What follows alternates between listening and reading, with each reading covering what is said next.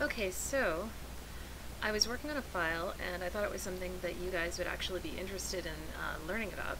So what I have right now is, if I zoom out, you can see that I've got two pieces of a design.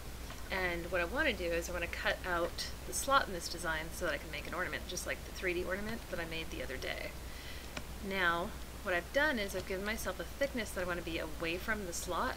So now I've got to go in and adjust all of these pieces so that they're not going to be interfering with the slot. Basically, I want a nice strong margin here. Now, I've already done a few of these, so if I use the white arrow, you can see that each of these has got points on the path.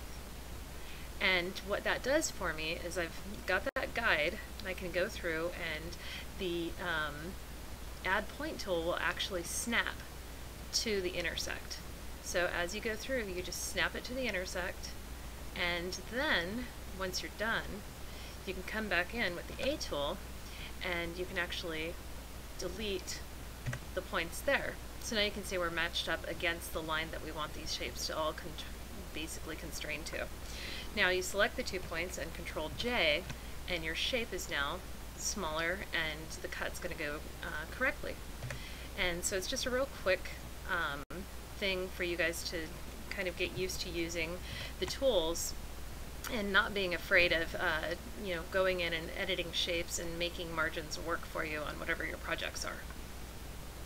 And I want to give a disclaimer: if any of these short videos have any cats wailing in them, they're crazy cats. So bye for now.